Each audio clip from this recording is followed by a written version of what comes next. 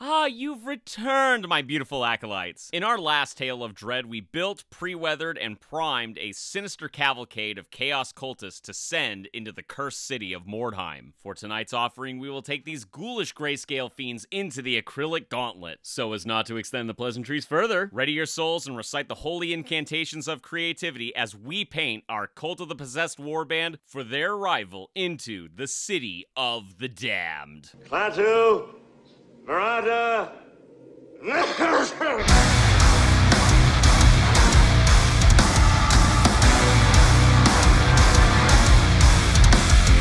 Now, as you know, this series took longer to finish than the combined runtime of the Friday the 13th filmography. This was in part for two reasons. The first being my personal life got a little crazy, something that I'm sure my internet audience doesn't give a shit about. However, the second hurdle is a bit more interesting. As I began the process, I quickly ran into a massive learning curve, an affliction I call the...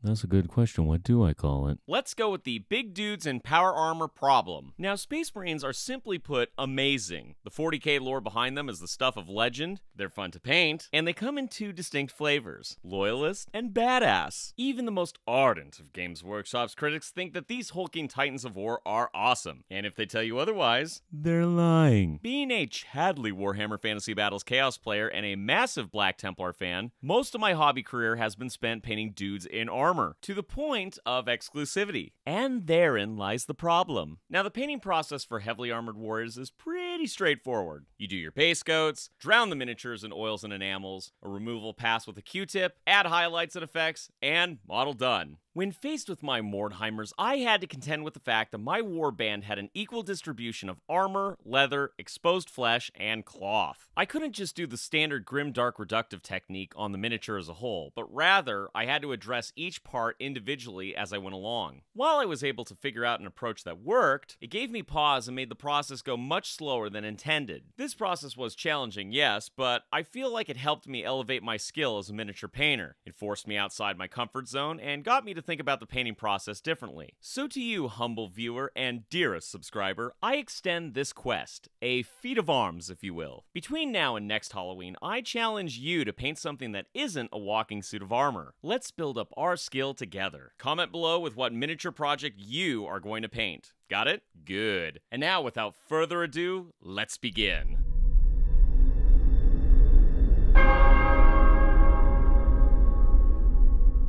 As a refresher, in my previous video, I showed a couple of examples from artist Mike Francina that would act as a color guide for my warband. I wanted my ne'er-do-wells in yellow robes with purpley, sickly flesh. And well, would you look at that, yellow and purple are complementary colors. Little bit of color theory to start things off. This was also the first project that I got to use this amazing new brush set.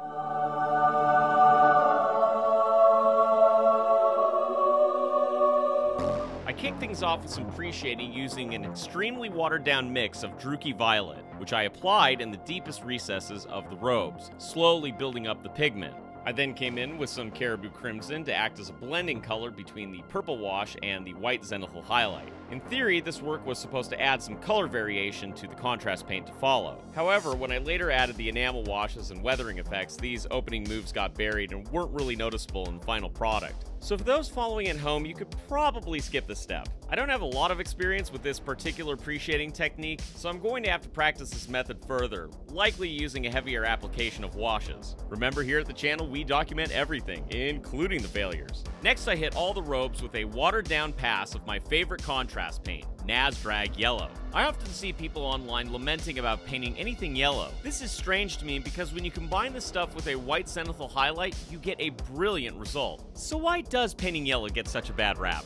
Honestly, I have no idea. I suspect a lot of new hobbyists are trying to build up a layer of bright opaque yellow over a base coat of black.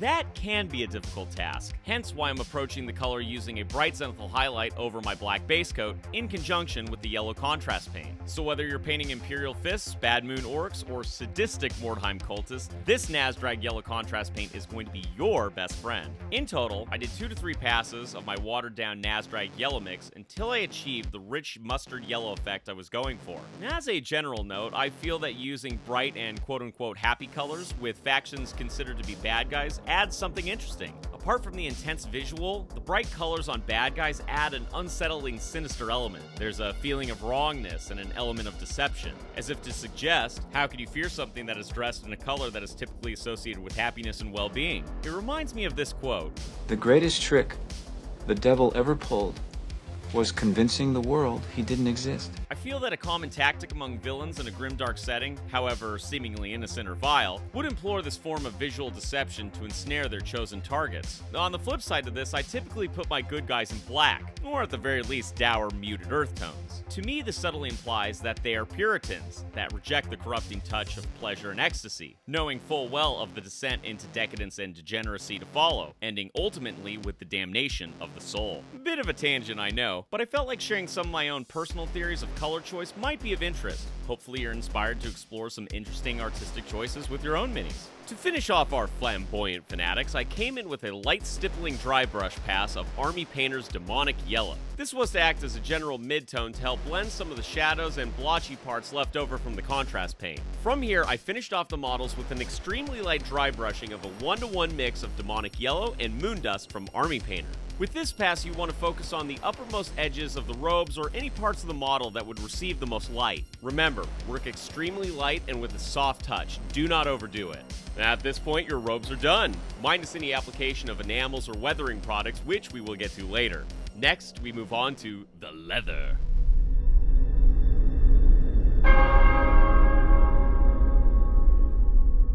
Because I am a generous host, I will be demonstrating 2 different leather recipes for all the gloves, pouches, masks, jerkins, boots, and what have you. Both recipes are incredibly simple that utilize a heavy washing technique that, when fully dry, yield a great result. What you will first want to do is come in with your whitest white paint and go over all the leather bits that suffered collateral overspillage from all the yellow paint that got hammered into the robes and cloaks. Don't worry if the reapplication of white paint wrecks any zenithal highlight on the leather parts. It won't be noticeable, and it won't matter. Starting with Seraphim Sepia by Citadel, you will want to do 2 heavy wash passes, applying the paint straight out of the pot and directly onto the miniature, massaging a majority of the pigment into the recesses of whatever you're painting. Be sure to wait about 15 minutes between each pass, allowing the pigment to fully cure and adhere to the miniature before the second application. Otherwise, you run the risk of removing the layer of paint below from the first application, which would look wonky. To create a nice warm tone in our leather, you will want to come in with a pass of whatever flesh wash you have on hand. In my case, Reikland Flesh Shade by Citadel. The key is to use a wash with a nice reddish hue. Like the previous step, you will want to do a medium to heavy wash of the surface area, working with the paint straight from the pot using no thinner. However, unlike the previous step, I only did a single pass of Reikland Flesh Shade. I didn't want the reddish flesh tone to overpower the established sepia wash below. My objective was only to shift the hue of the sepia tone to a warmer value. Lastly, you are going to do a single medium to heavy wash pass using Agrix Earthshade from Citadel, or whatever dark brown wash you have in your arsenal. The aim is to darken down the previous washes, push the contrast of the shadow regions of the leather, and unify the leather bits with a nice deep earthy filter. Once dry, you are in the clear and ready to move on. Simple as. Easy peasy lemon squeezy. To create a visual difference between the leather pouches and leather under armor on some of the miniatures, I created a recipe using the same techniques as previously demonstrated, but with a darker set of paints that yield a faintly semi-gloss finish. As with the previous technique, you will want to avoid thinning any of these washes as it will only prolong the process. Starting with Army Painter's Strong Tone, I did 2 heavy wash passes, allowing for plenty of dry time between each pass. Next, I jumped back to Seraphim Sepia and did 2 medium to heavy washes, as in the step prior. I then came back with my good old buddy Agrix Earthshade with a unifying heavy wash. And lastly, I hit the leather with a heavy wash of Army Painter's Dark Tone. Now, if you are going for an extremely dark leather hide, then follow this up with the second pass of the Dark Tone or Agrix Earthshade. Dealer's choice. Now, as a side note, personally speaking, unless you're going for a Golden Demon Award, you don't need to overcomplicate painting the leather materials. Sure, you could add scratches and such to the paint job, but for something that looks convincing and is realistic enough, this multi-wash method is far better than anything else I've tried. Hell, I would totally enter these guys in a warband painting competition without fear of how the leather looks. Would this be considered cutting corners? I don't know. I would just think of it as freeing up time for other details that matter more in the overall grand scheme of things. things. So where are we now? After the close of Washfest 2023, I quickly popped in the rest of the base coats, leaving me with these results. For the metallic armor, I did a simple mix of 2 parts Army Painter's gunmetal to 1 part Vallejo's black metal. The rest of the weapons and chainmail got a base coat of strictly gunmetal. The sickly skin of these aquatic devils was made up of 1 part of Army Painter's alien purple to 2 parts of Army Painter's mummy robes. I then went in with a heavily thinned down wash of Druchii Violet by Citadel, something in the ballpark of like 5 parts water to 1 part pigment. The red leather straps and cloth was achieved by using Citadel's Flesh Tears Red contrast paint, straight from the pot. For all the bones, talons, beaks, and claws, all I needed was Army Painter's mummy robes. For any hair that was on the models, not that there was much to begin with, I did a healthy coat of the Silicon Gray contrast paint from Citadel. Now initially I wasn't going to go over this next part, but screw it, let's beef up those watch hours, shall we? For the wooden part of this Beastie Boys shield, I started with an application of Leather Brown by Army Painter. Towards the lower third of the shield, I glazed on some Oak Brown by Army Painter, in keeping with the shadows that were present in the original Zenithal highlight. To add some warmth to the wood, I applied a wash of Gilliman Flesh contrast paint by Citadel, using my wet palette to thin down the pigment. I made sure to drag the pigment so that most of it was deposited in the shadow region of the shield. Finally, I did a light to medium wash using Agric's Earthshade, completing the shield. Well, now that no stone has been left unturned, I'd say it's time to dial things up a notch, starting with the armor.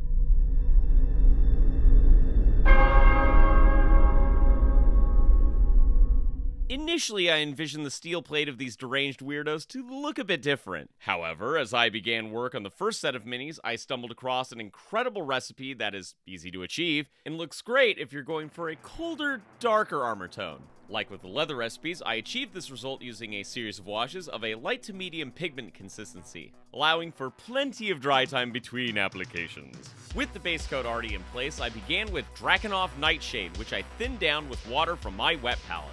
Avoiding any trim on the armor, I made sure that the armor panels got a thin wash, pulling the pigment into any recesses, crevices, or where the trim meets the armor plating. The Drakenhof Nightshade introduces a cold tone to the armor and shadow values, while separating the detail from the trim and the armor plating, thus creating a better clarity of detail on the miniature. Next, I did the same thing with Colia Green Shade, this time focusing on the mid-tones of the armor. I started the wash on the areas of armor that would receive partial light, then proceeded to drag the pigment into the deepest recesses of the details. This helped create a nice gradient of detail by blending the brighter parts of the metal with that of the Drakenhof Nightshade in the shadows. Next, to introduce some grime and aging to the metal, I came in with Agric's Earthshade. Using a medium amount of pigment loaded on my brush, I stippled the wash on any of the weapons, armor, or anything silver that I felt needed to look worn or tarnished. Remember, in Mordheim, none of these guys have access to any good gear, and because of lack of supplies, greed from warband commanders, and the madhouse that is the city itself, I doubt any one of these guys is focused on maintaining their gear to any level of acceptability. Most of these lunatics just need something reliable enough to get the job done. Getting back to the painting process, the final wash was done by Nuln Oil, thinned down using my wet palette. Unlike the previous steps, most of the armor, depending on the miniature, got an all-over general wash. My main focus being was to make sure that the pigments settled into any of the shadow regions or any of the recesses of the armor details. Please note that I'm using the old Nuln Oil paint and not the new updated mix that Games Cringe Shop stupidly changed. Man, talk about taking an L. Because of this unfortunate change to an old fan favorite, I will be looking into alternative black washes from Army Painter's Dark Tone to the new upcoming Villainy ink enamels, or possibly a reliable oil wash from my Aptolon 502 oil paints. It's a damn shame, really. The old Nuln Oil recipe was near perfect and it helped me achieve such great results on this project. Speaking on the finished product, I think the bluish hues on the metallics look amazing in contrast to the warmer tones of the cloth and leather. Thinking on this armor recipe further, I certainly want to revisit it on another project I have brewing in the background. Oh, so many tantalizing possibilities. Anyway, time to focus as we're nearing the home stretch. With the armor more or less done, it's time to get out the enamel washes. For all the yellow robes and cloth, I used AK Interactive's Winter Streaking Grime. The Winter Streaking Grime has a nice swampy, sickly dark green hue which makes the bright yellow robes look oh so grody. After I applied this to the entire warband, I came back with the reduction reductive technique using a Q-tip and mineral spirits and a dabbing motion on all the parts that received an enamel wash. This removed that excess winter streaking grime, leaving me with that "I've been traveling through the swamp and rain" look I was going for. I followed this up with dark brown wash by AK Interactive, using the same technique focusing on the armor parts of the warband.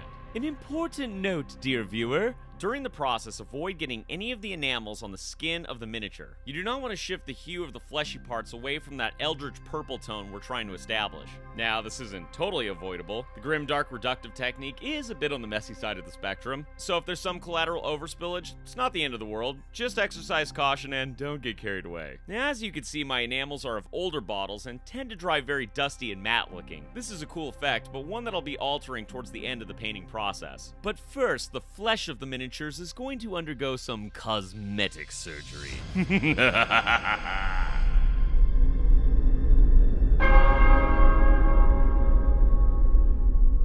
Over the course of a project, there could be a lot of adjustment, repetition of steps, and sometimes going back and reworking specific parts. Bringing our gray plastic to life takes a great deal of love, attention, and care. When it comes to painting skin, my mantra is always the same: adjust, adjust, adjust. Admittedly, this next bit may give you a little bit of deja vu. Again.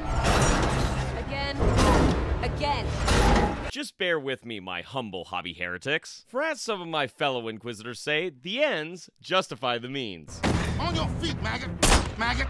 Maggot! I'm trying to be nice to you, maggot! Now move! So first things first, I hauled out the Druchii Violet again and applied the wash to all the skin on the miniature, thinning it down using my wet palette. I felt that the prior wash wasn't sufficient enough to denote the recesses of the skin with a nice deep purple. Coming back with an all-over general wash also helps you visually pick out where you want to place your highlights, midtones, and other details to follow. Admittedly, I could have done this sooner, but I wanted to proceed with caution on the skin until I actually got to detailing it. Next, I came back with a 2-to-1 mix of mummy robes to alien purple from Army Painter. However, this time the mix was heavily thinned down with water to an almost glaze-like consistency. I cannot stress this importance enough. The semi-opaque nature of this mix allows you to bring back the brightest highlights and overall brightness of the skin while keeping a hint of that Druchii Violet tone beneath. In terms of the brush technique, you're going to want to do a lot of glazing, but also some light stippling to add some random modeling to the skin.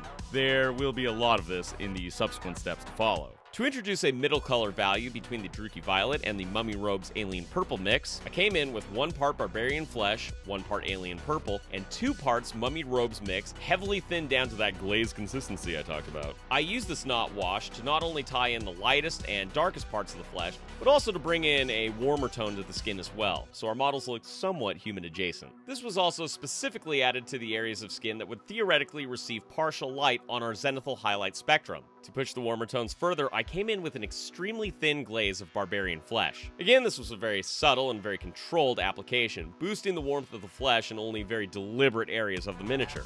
Now for the fun part. Using Carberg Crimson, thinned down with some water, I stippled on some speckles to the skin and freehanded a bunch of squiggly lines to mimic veins. You only want these features to be semi-transparent, so if you're following along at home and you go too dark on this modeling step, fear not, we will be glazing over these dots and lines to blend them into the skin so they appear just beneath the surface. You could also use the Carberg Crimson to add redness or depth to the recesses of the flesh. I don't know, maybe these guys have horrendous skin allergies. A penny for every time that's happened. Following this step, we will come in with a heavy watered-down glaze of Guilliman Flesh by Citadel. This serves a couple of purposes. It helps smooth over the previous 2 steps, adds further warmth to the skin, and blends the brightest highlights and the darkest purples together. Additionally, off-camera, I came back with some of that original Mummy Robes Alien Purple glaze to pop some of the highlights and clean up some of the Carberg Crimson veins that looked a little too stark. Having overly complicated my life with the skin recipe, I didn't want to stress over the eyes, so I decided they would look more horrifying as just deep, glossy pools of blackness. Lifeless eyes, black eyes like a doll's eyes. When he comes at you, doesn't seem to be living until he bites you. What I did was I painted them using Abaddon Black and added a few applications of Army Painter's Dark Tone and some brush-on gloss varnish. Voila! Instant creepy alien eyes. Remember, sometimes when you stare into the abyss, The abyss stares back. I'll never put on a life jacket again. At this point, I locked in everything with a brush-on gloss varnish. This also brought back some of the richness of color to the enamels I used prior. I then added some brush-on matte varnish to the miniature, only leaving the gloss varnish on parts of the skin that would have sweat, or on parts of the garments that would be wet from personal use or the surrounding environment. The way I see it, varnish shouldn't be used as the last step of miniature painting, but as a means of creating surface variation prior to readdressing the highlights or adding effects. Finishing the model with an all-over pass of varnish can ruin the natural properties of your paints, so think of it as an effect if anything. Plus, if you handle your miniatures by the base, like a sane person would, you shouldn't need to worry about your paint being rubbed or scraped off. Moving forward, I'm only going to be using the varnish as an effects paint for surface variation, further relying on the natural matte, satin, or gloss properties of whatever paints or products I'm working with. This will be covered in future releases.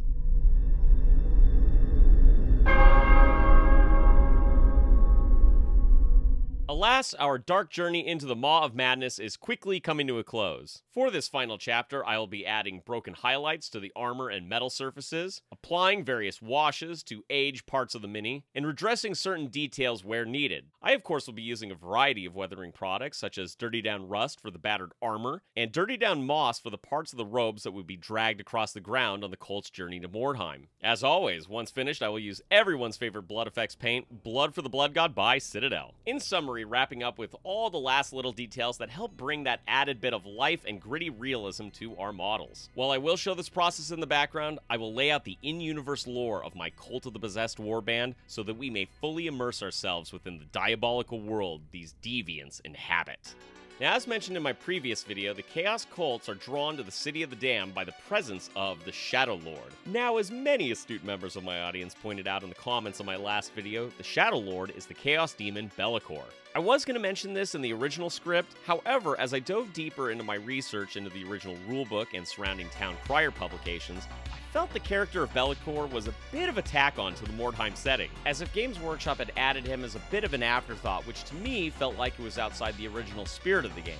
I mean, Be'lakor isn't even named in the original rulebook or the surrounding Town Crier publications. Naturally, it seemed in my mind that the identity of the Shadowlord was never meant to be known. So, while I debated this point in the comments, I decided to reach out to some of my contacts who were close to the original creators of the game. They told me that indeed Be'lakor was meant to be the Shadowlord. So to my band of Chaos enthusiasts in the comments, I say, Kings to you for not. you were right, you beautiful heathens, you. However, I do maintain that the best way to go about creating your own Cult of the Possessed warband is to do so from the perspective of the cult itself, who does not know the true identity of the Shadowlord. The daemon Be'lakor is a chaos undivided being who specializes in deception and subterfuge, so you don't need to worry about being creatively boxed into a particular look or theme. The Lord of Shadows takes many forms, along with his begotten followers, but keep in mind, some degree of role-playing should be part of the creative process. That said, when coming up with the look and aesthetic of my warband, I wanted to define the relationship to the mysterious Shadowlord and figure out how the cult views their enigmatic master. So let's put on some spooky music and see if we can't immerse ourselves into some role-playing and world-building. For my cultists, they see the Shadowlord as the key to the metamorphosis of the flesh and an elevation to the higher planes of existence.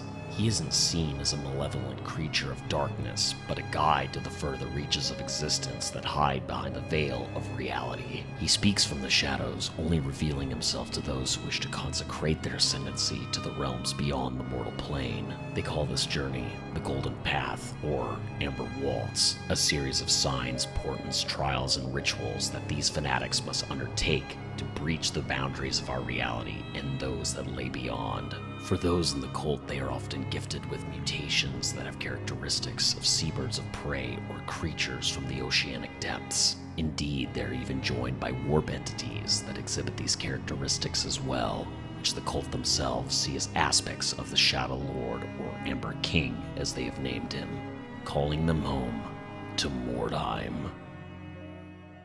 Well, I hope this little snippet of my warband's backstory has served as a nice little bit of inspiration for your own creations. If there's interest, maybe I could do a lore video that expands on the history of my warband. Let me know in the comments. Until then, let's see the finished Cult of the Possessed warband in all of its diabolical splendor.